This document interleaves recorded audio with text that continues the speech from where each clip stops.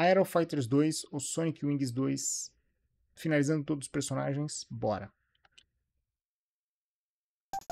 O que a gente finalizou foi aqui, a Cindy, esqueci o nome da menininha. A menininha, acho que é o nome da Ellen, né? A gente vai com esse Rafael, que é o francês, vamos lá? Depois temos do lado direito. Steve, que é o Steve. É um punk rock, é um fight. Ó, ele é um punk rock, ele luta pela justiça. Legal, né? Já viu maneiro? O designer dele, esse cor.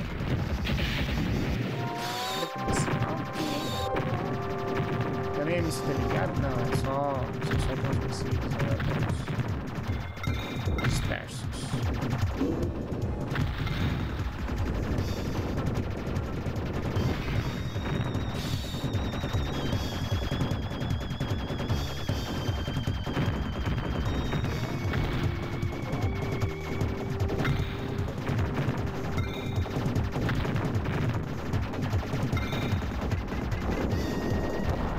Eu prefiro mais um estelhado, mais forte.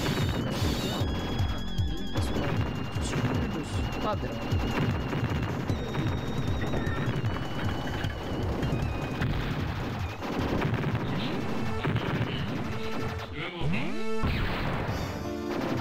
Foi especial? Toma. Eita, eles são uma esfera de energia. Legal.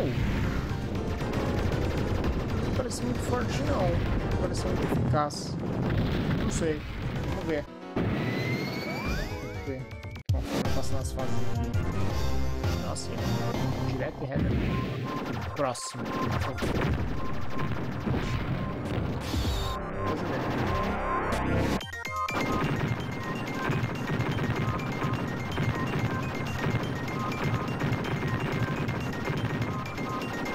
Tem uns jogos de nave que eu tava vendo esses dias aí, os que é muito doido que eu quero trazer aqui, viu? Tem uns Mega Drive, tem uns exclusivos, é interessante.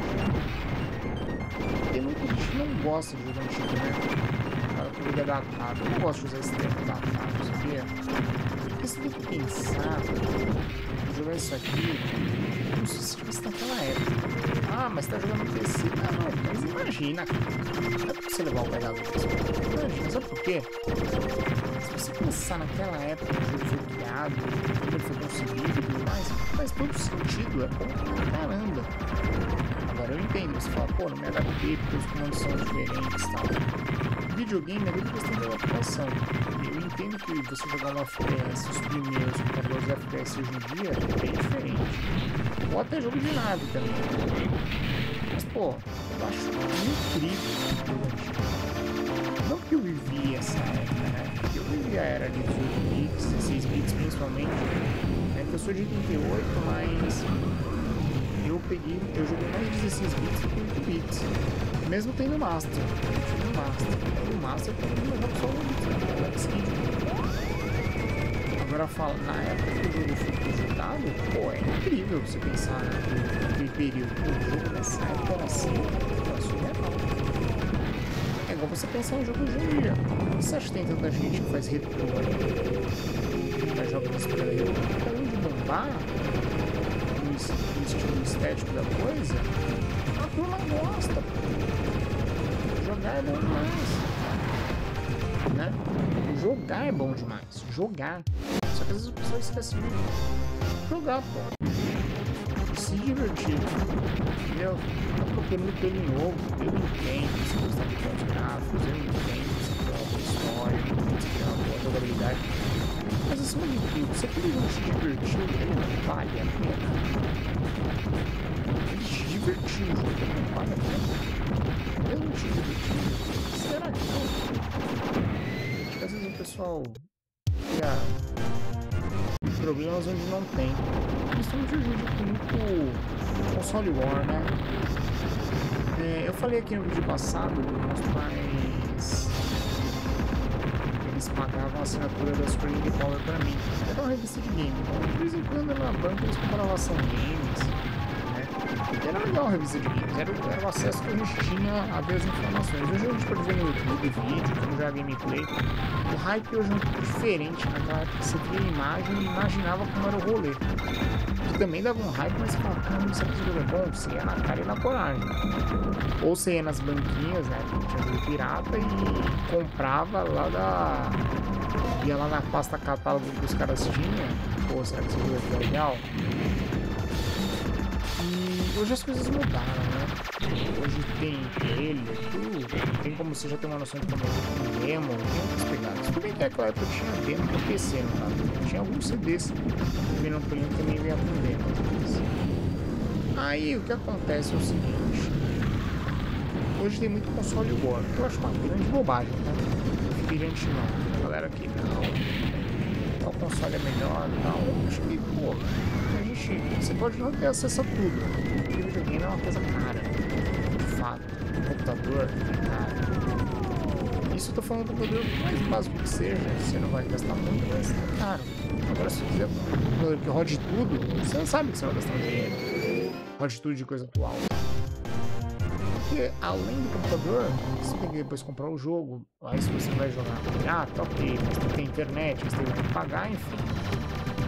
Só que mesmo assim a galera hoje em dia tem umas bobagens que estão jogando.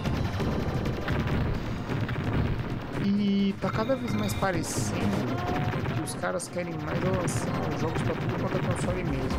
Claro, tem as suas exclusividades, né? Mas você viu, não sei se vocês viram atualmente, muitos jogos que eram do Xbox vai sair pro Play, vai sair pro Switch. Eu acho legal, as pessoas têm acesso. Tem gente que só tem o Switch, não tem PC, por exemplo. Tem gente que só tem tal console, não tem outro. Existe isso, só que cada um é cada um.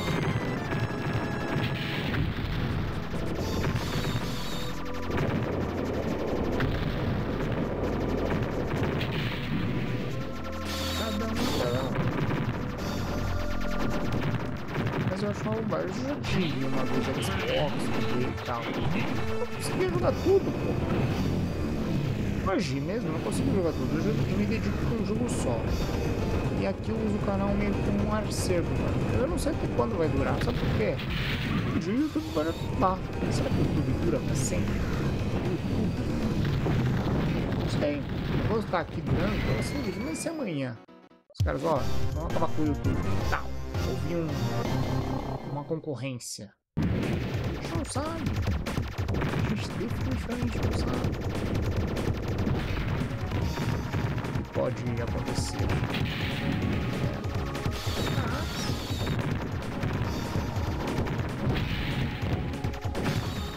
Crescer no YouTube é difícil? É. Mas eu sou otário. Sabe por que eu digo isso? Eu também não é difícil. Porque gameplay no YouTube é uma coisa. Quem já tá consolidado, tá muito bem consolidado. Quem não tá, você tem que fazer um diferencial absurdo. Eu não tenho diferencial, eu só jogo. Como se fosse uma live que eu tô conversando aqui, ou falando de jogo, alguma coisa. Eu só jogo. Entendeu? Agora, caras que fazem fazer vídeo pra poder mostrar gameplay, enquanto eu jogo bem esse jogo, é um diferencial. Aqueles caras que podem fazer 100% é um diferencial. Agora tem a galera que faz análise. Tem gente, vocês sabem se procurar, que nem joga o jogo. Tem gente que paga pros outros que jogam pra poder escrever algo. Ah, fulano no jogo, por exemplo, eu joguei esse jogo aqui. Aí o cara chega pra mim e fala assim, acho que pago tanto pra você escrever uma análise aí pra mim. Acabou. Aí eu coloco essa análise no canal dele, cada um faz a sua ortinha pra poder ganhar o seu dinheiro ali no esquema. Eu não me sinto confortável com isso. Eu também não conseguiria, nunca ia me sentir confortável se fosse pago para jogar um jogo que eu não quero jogar aqui. Entendeu? Tipo, o cara fala assim, eu tirou tanto pra você jogar meu jogo lá no seu canal. Eu te falo, pô, você não quiser jogar seu jogo, eu não vou jogar. Porque quando o negócio é meio que obrigado, não é legal. Eu tô atirando aqui porque se você explode o motor, já explode tudo. Legal. Só que tem gente que não liga, e eu também compreendo. Tem gente que sobreviver e tal. Isso aqui do YouTube, eu quero que vire no sentido de, sei lá, se um dia eu conseguir tirar R$100 da minha, seja, vou pensar assim, pô, já tá ótimo. só postando vídeo e aos poucos vai crescendo. Tanto que vocês podem ver que eu nem tenho seja membro, porque eu acho que seja membro tem que ter bastante gente te acompanhando para tal. Não julgo quem tem, quem é pequeno, não tô falando isso. Mas assim, além disso, eu acho que você tem que ter alguma coisa para oferecer. Aí você pode falar assim, pô, mas você oferece o mesmo inglês, o papo, mas até aí, isso aí eu faria com um amigo meu. Conversar com ele pessoalmente, ou no Discord, ou qualquer outro lugar, no WhatsApp, sabe?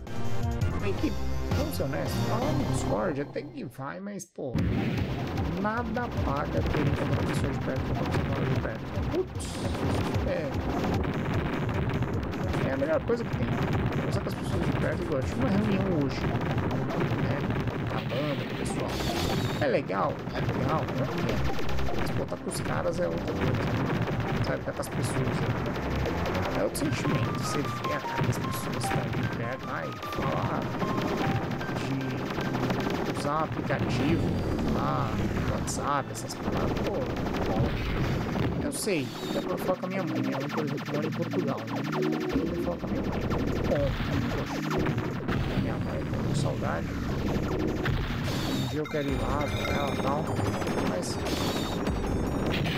tem gente, pô, e eu confesso pra você, eu não fico ficando com o WhatsApp assim não, até esqueço às vezes lá, às vezes eu até fico maluco comigo, falo, pô, te mandei um WhatsApp, você entendeu?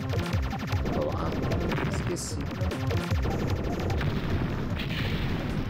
Mas pro seu, igual, um dia eu pretendo ir pro meu canto, hoje eu moro aqui com meu pai, né, então, uma força aqui pra ele, mas eu quero ir pro meu canto, né, quando eu for, eu tenho quase certeza que eu vou ter contato com o pai, obviamente, com o pai, eu quero ver ele, eu vou ver ele, obviamente, mas eu não vou ficar 100%, eu já não fico com os amigos,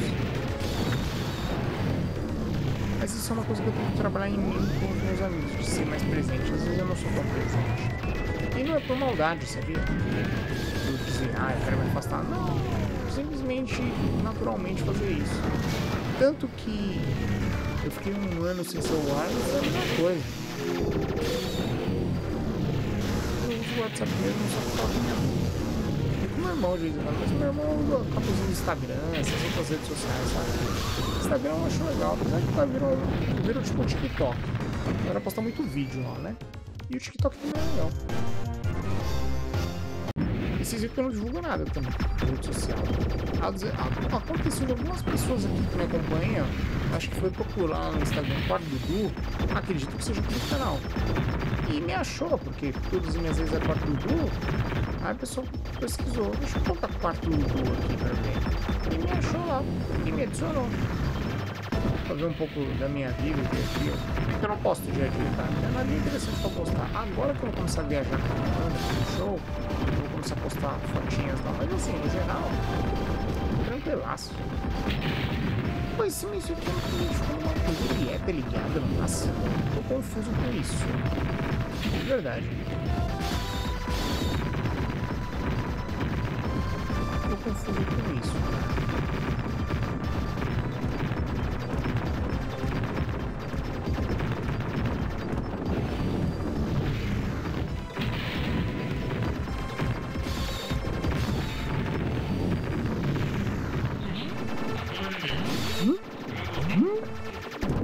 Adoro esse som. É tipo sinal de colégio. Eita, capuz. Essa nave aqui é difícil. Cara, esse especial aqui dessa nave, eu chamo a nave mediana. Não chama nada demais. O design agora é legal, mas assim, ela não é forte. Talvez eu não esteja sabendo usar. Provavelmente, tá? Provavelmente. Mas dizer que ela é forte? Não. Forte não. Comparado às outras que eu vi do Nien, das meninas lá. Poxa.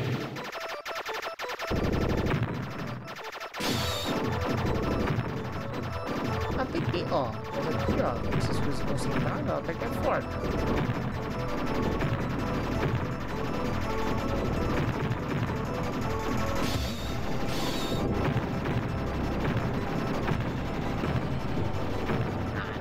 jogamos, hein? Vamos de fino.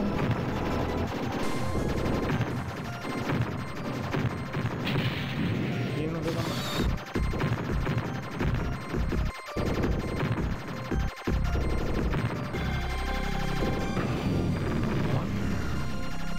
Soltei. É um macaco, né? Macaquinho. Aqui vai ser dose.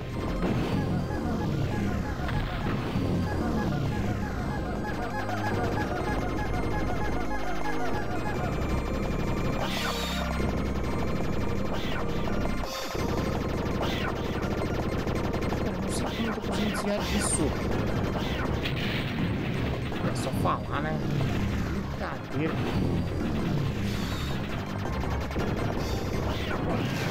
Aí. Esse macaquinho também tem no primeiro, né? Agora é o chefe mesmo. Pô, aqui a gente vai... Ai, eu sempre esqueço disso. A gente vai demorar, viu?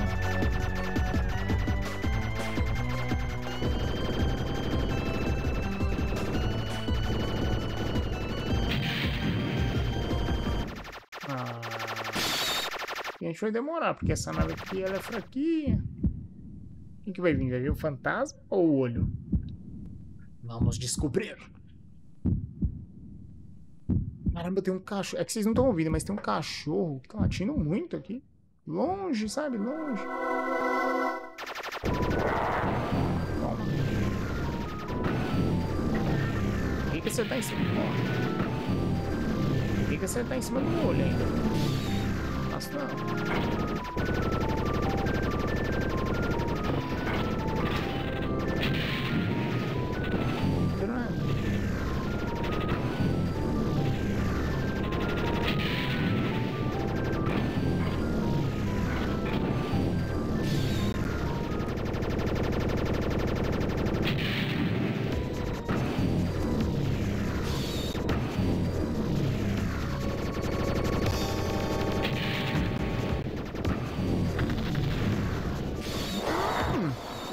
Eita, nós!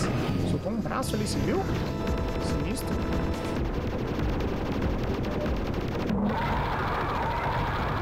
E eu tava com 3 vidas só, hein? Se eu morro aqui, volta a fala.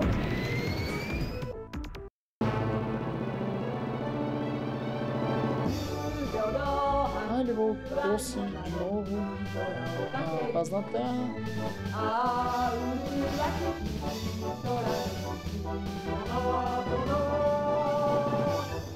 Vida longa para todos. Ele cantor, punk rock. É isso, né? Tá pago aí, ó. Aero Fighters 2, Sonic 2 pago. Se você assistiu até aqui, muito obrigado. Se cuida. E até o próximo vídeo. Tchau, tchau.